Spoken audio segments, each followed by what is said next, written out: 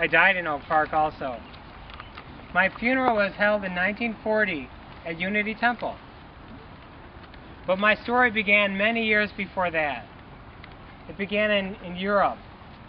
See, I was born in Budapest, in Hungary, in 1874.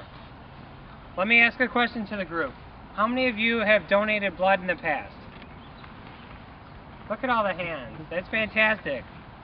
That's near and dear to my heart, because I have to say that my most lasting achievement was the startup of the first blood bank. And it was right here at Cook County Hospital back in 1937.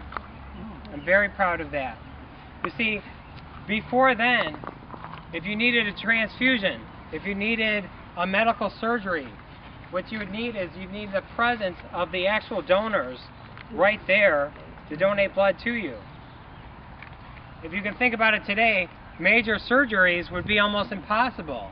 Well, unless you had a long line of people outside of the operating room door waiting to be called in for the next person. So it just didn't make sense. So I started calling my process the Blood Preservation Laboratory. But you know what? I thought of a much better name for it. I came up with the name the Blood Bank. Most of us know how regular banks operate, right? You need to make a deposit or a donation of blood long before the doctors could withdraw the blood to help the patients. Soon after this started, hospitals all over the country were starting their own blood banks. A few years after that, this process revolutionized the way that major surgeries were made.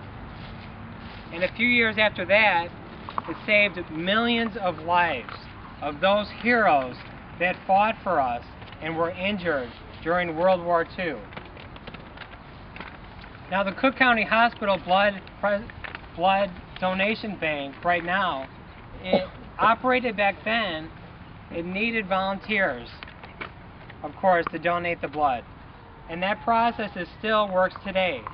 So it is also in need of people donating their blood for the process to continue working. Now I don't like to brag, I don't like to toot my own horn, but I will say that some of the other things that I will be remembered for also is the perfection of the process of candy coating pills and adding flavorings to medications that were intended for children's use.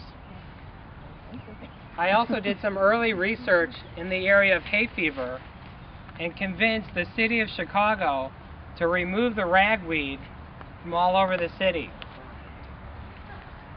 Now the other honor I had bestowed upon me after my passing was the naming of the Fantus Health Center, which is located right now near Cook County Hospital, and it currently houses 99 outpatient clinics that are helping people all over the city today.